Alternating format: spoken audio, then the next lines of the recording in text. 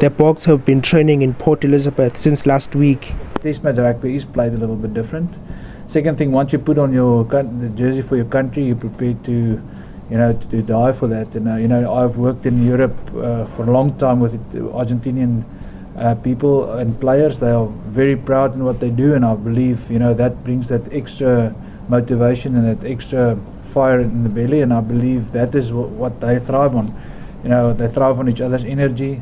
Fly-half Elton Jantjies, who had an up-down international career so far, will be tasked with giving direction to the backline on Saturday. He has been criticized during the Super Rugby playoffs for making the wrong decisions at times, but he knows what his shortcomings are. There's obviously a few things that I've been working on every single day when I go out to the training field, making sure that I make the right decisions at the right time, whether if it's in the attacking zone or in the defensive zone. So that's some things that I've challenged myself to make the right decisions every single time, and then obviously to create some space for my outside backs as well.